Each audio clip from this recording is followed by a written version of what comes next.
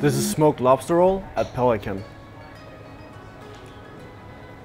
New Nordic cuisine. It's just we use a lot of like the old methods of cooking like we used to do back in the days, like pickling and salting and drying things, because we needed to harvest right away in the summer.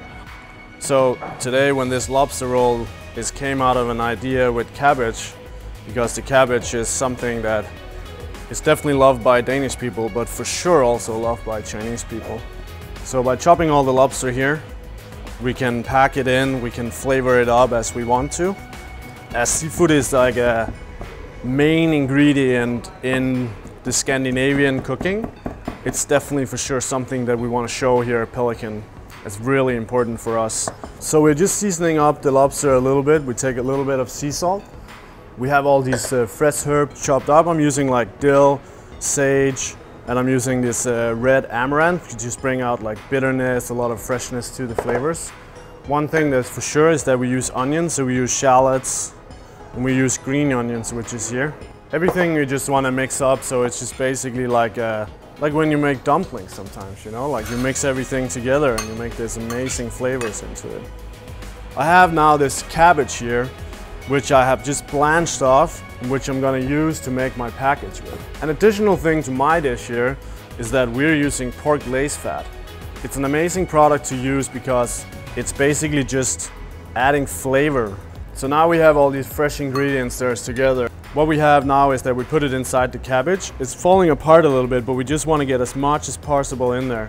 We have this pork lace fat. When we're grilling it up, the fat will just render away, give a little bit of flavor, and then it's gonna get the smoke to be attached to the roll. Okay, so the step here is that we're basically just grilling up. We just want to get this nice color on the grill.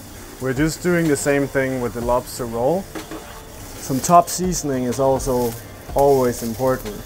You lose flavors all the time by cooking it and processing it. So a little bit of butter with this rosemary just on top of the lobster. That's gonna give some awesome flavors when we have it. What we have here in the background is basically our smoking pot, if you can say so. We want to put everything inside this. In this little pot here, we have a little bit of hay, we have rosemary, and we have thyme. So that's just going to give some awesome flavors to this whole dish. We're basically just going to cover it a little bit, and then we have all the smoke covered inside. We don't want to smoke it for a long time. We just want to capture the smoke that's actually there and let that sit on the rest of the fat there is from the lobster roll. So now that we have smoked our lobster here, it's still raw, a little bit raw inside the tail. And that's exactly where we want it. I've taken this cabbage here and I just sauteed the stems of it, put a little bit of pickle juice into it just to get a little bit more of these Nordic flavors to it. And then that we're just gonna place in the bottom of the plate. And by this we basically have our lobster roll with the grilled lobster tail on top. Just to finish it completely, we have of course made a sauce. The sauce is just made with the heads. It's basically just, you cook off the heads, roast them off, you add a little bit of lots of onions and herbs and fresh vegetables, also to put in some tomato paste.